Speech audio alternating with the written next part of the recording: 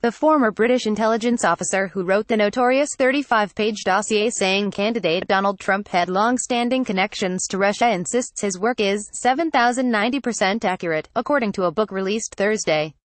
Mr. Trump has repeatedly denied the dossier's accusations, which have provided fuel for multiple congressional and federal investigations into Russian election meddling in the presidential election last year.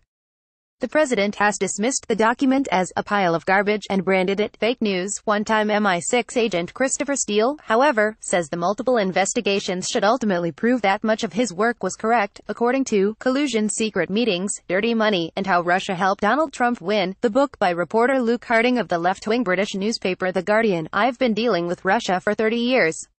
Mr. Steele, 53, is quoted as saying, "Why would I invent this stuff?" Several leading media outlets refused to report on the 35-page dossier because they couldn't verify the claims, which included compromising and salacious material that implied Mr.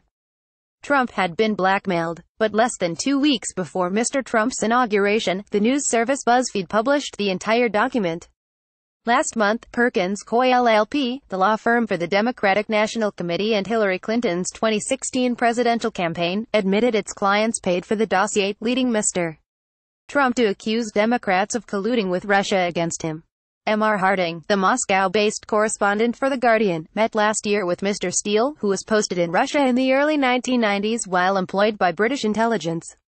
In a statement, he said the Trump-Russia story is one of follow the money. The key to the Trump-Russia story is being able to follow the money, see what deals were made when and by whom, and what relationships were being cultivated and why. Mr. Harding was quoted by the Associated Press as saying, "Collusion also investigates Trump confidantes and family members, including Donald Trump Jr., Jared Kushner and Paul Manafort, the former campaign manager indicted this month by special counsel Robert Mueller on charges including money laundering." The dossier played a major role in the battle between Mr. Trump and FBI Director James B. Comey, who personally briefed Mr. Trump on the material just before BuzzFeed published it. Mr. Trump fired Mr. Comey in May, citing what he said was his frustration with the agency's handling of the Russia collusion investigation.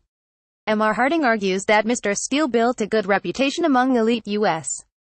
law enforcement officials because of extensive work he did on Russia and Ukraine while investigating soccer's international governing body FIFA. The work was shared with the FBI and wound up as part of the Justice Department's case against FIFA chief Sepp Blatter, whose 17-year reign over the governing body ended with a corruption scandal. The episode burnished Steele's reputation inside the U.S.